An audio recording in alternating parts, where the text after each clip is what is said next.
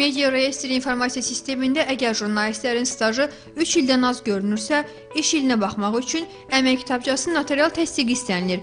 Dövlət Sosial Müdafiə Fondundan bildirilir ki, jurnalistlərin iş stajı digər sahələrdə çalışan vətəndaşlarımız kimi əmək müqaviləsi ilə işlədikləri dövr hesab olunur. Bu staj haqqında məlumatlar Əmək və Əhalinin Sosial Müdafiəsi Nazirliyinin 2014-cü ildən işə salınan əmək müqaviləsi bildirişi alt sistemində əksini tapır. 2014-cü ildən öncəki iş stajı haqqında məlumatlar isə hər bir media işçisində mövcud olan əmək kitabçasında əksini tapır. Media reyestri ilə bağlı tələblərdən məhz bu amil əsas götürülür.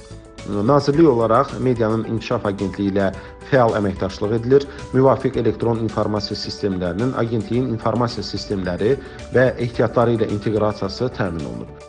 Jurnalistlərin gələcəkdə pensiya hüququ məsələsinə gəlincə, proses sığorta stajına uyğun təmin edilir. Pensiya kapitalı isə təkcə əmək müqaviləsi ilə deyil, vəyin və ya mülki müqavilə ilə çalışan hər kəslə bağlı ödənilən sığorta haqları hesabına formalaşır.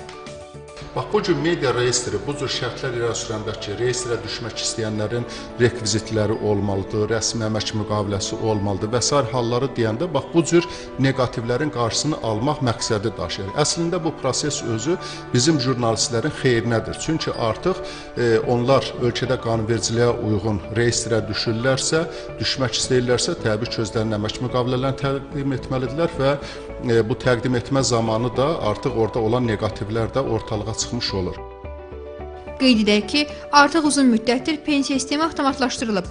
Əgər staj qeydə alınıb və sistemdə görünmürsə, bu texniki məsələdir. Bunun üçün jurnalistlər Əmək və Əhalinin Sosial Müdafiəsi Nazirliyinin müvafiq qurumlarına müraciət etməklə stajlarını yenidən hesablatdıra bilərlər. Nilufər Səlim, Cavid Şərifov, Telesəhər.